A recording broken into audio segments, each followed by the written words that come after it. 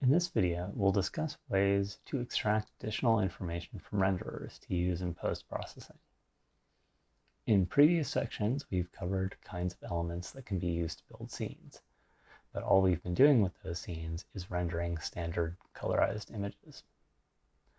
The RayMarch Render 3D operator and other render operators can also output other types of images containing different types of data about each pixel. These other sources of data are called output buffers. They're equivalent to output buffers in traditional render tops. We're starting with the same standard render setup that we've used in previous sections, with a RayMarch Render 3D, a look at camera, and a point light. First, we'll set up an SDF. Open the palette using the Alt-R shortcut and create a generalized polyhedron SDF. And connect this to the renderer. Set the shape to truncated icosahedron and the radius to 1.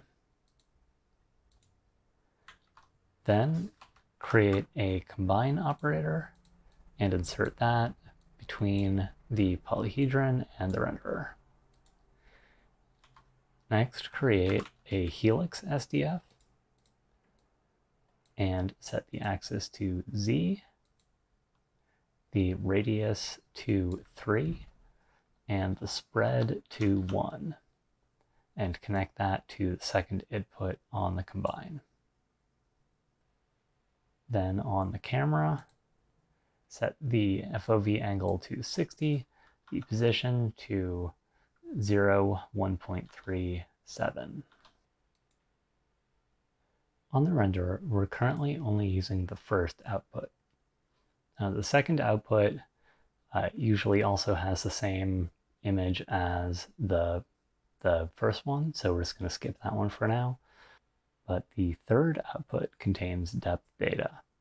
So create a null top and connect that to the third output, the depth output. And I'm going to connect this to this output preview here. Now, if you aren't seeing any output there, if it's solid black or transparent, make sure on the RayMarch render, on the outputs page, make sure that enable depth output is switched on. It should be on by default, and most of the tools that we'll be using automatically switch those settings on, but sometimes you may need to do it manually if something isn't showing up. This output contains a depth value for each pixel. Now it looks like it's just solid white, but that's because most of the depths are larger than 1. So in the top viewer, we're going to right-click and enable display pixel values. And then if you look at the pixel values down at the bottom there, you'll see that it's getting different numbers at different points, depending on how far away the surface is for each of those points. So there is a component that helps with scaling this to a more useful range.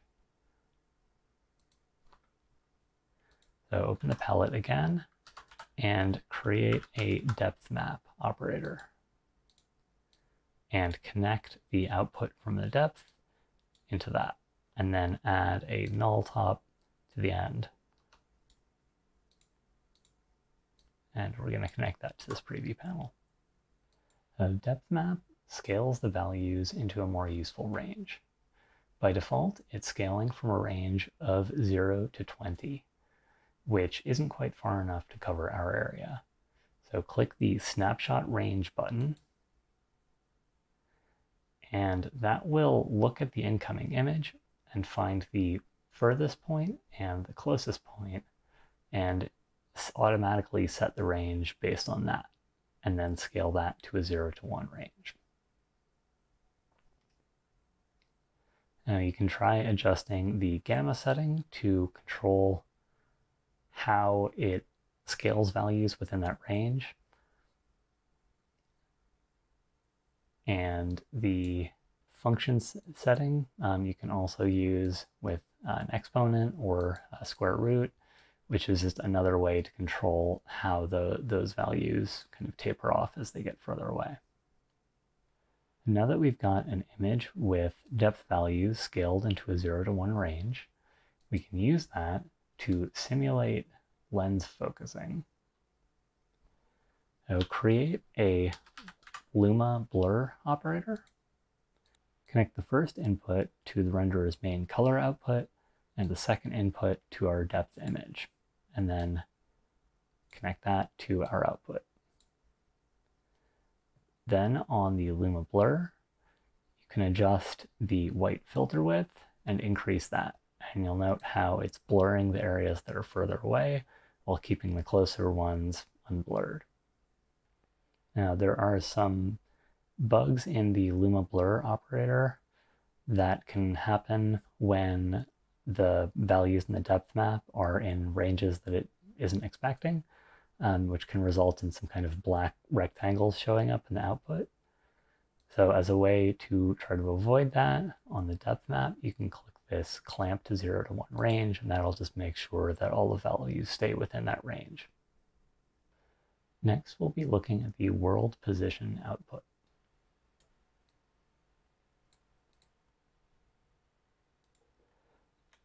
Open the palette and create a world position map component, and connect that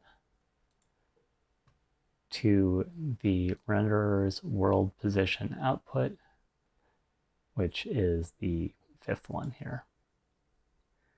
Then on the RayMerge Render 3D, make sure that Enable World Position Output is switched on. This is one of those examples where it doesn't get automatically switched on, so you need to remember to do it manually. Add a null top to the output of that so you can see the result, and then I'm going to connect that to this preview panel. Now for this output, each pixel's value is the XYZ coordinates of wherever that point on the surface is that the ray hit for that pixel. Similar to the depth map, it applies scaling from a range, and it has a similar snapshot range feature that you can use. But if you want to see the values without any scaling applied, you can set all the ranges to 0 to 1, or there is a different component that you can use that doesn't do any scaling. So to create that, select the renderer and make sure nothing else is selected, and then use the Alt-Shift-R shortcut to open the Editor Tools menu.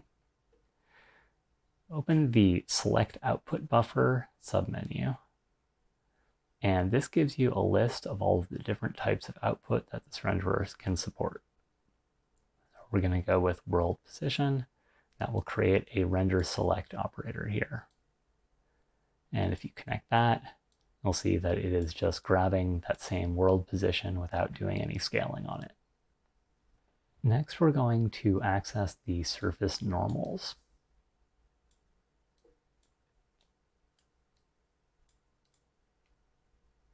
Now select the renderer again and open the Editor Tools menu.